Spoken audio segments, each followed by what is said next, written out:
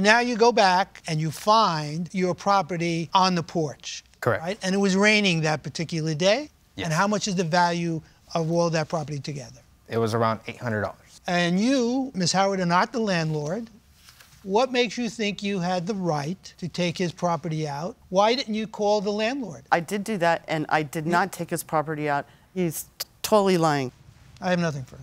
All right, so you are texting the defendant, and you're saying you illegally shut off the power for the entire house. You threw my belongings outside, and you broke the agreement we originally had by now saying I cannot use the washer and dryer. Correct. I find that very interesting considering, Ms. Howard, you said that he only used the washer one time. He had a whole lot of stuff made up here.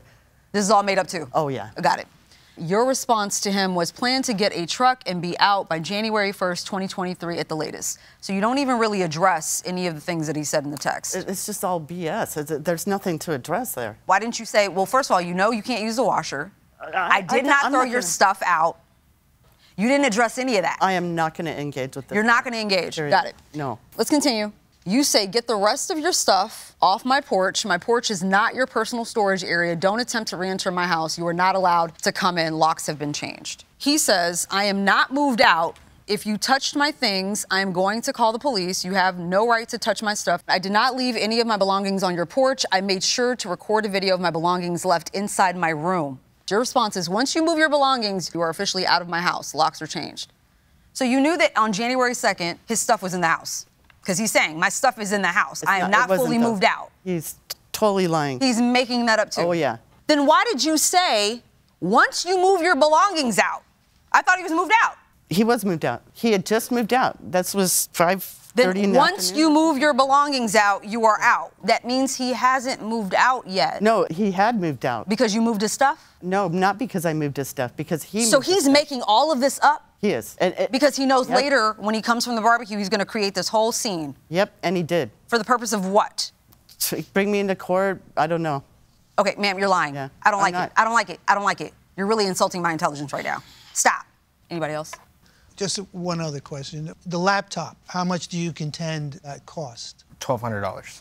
Did you pay $1,200 for it? Yeah. You have a receipt for that? I don't. I bought it. You It was have a gift from You me. have the receipt? I probably do in my email, yeah.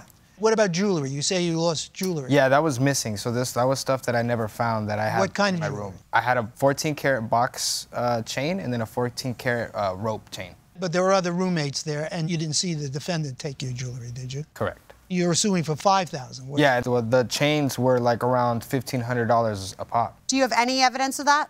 I don't. All right. We're going to excuse the parties while we deliberate in this matter. This courtroom is now in recess. I don't believe the defendant. No. Nothing about what she said made sense with all of the evidence, the testimony. She's just not credible. I don't believe her.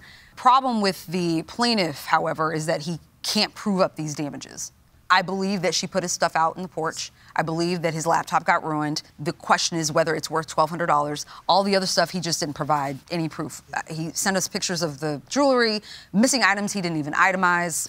I'm not inclined to award him anything for those. As far as the defendant's countersuit, completely dismissed. Yeah. Look, as a landlord, you are not allowed to simply say, too bad, so sad, you're locked out. Yeah.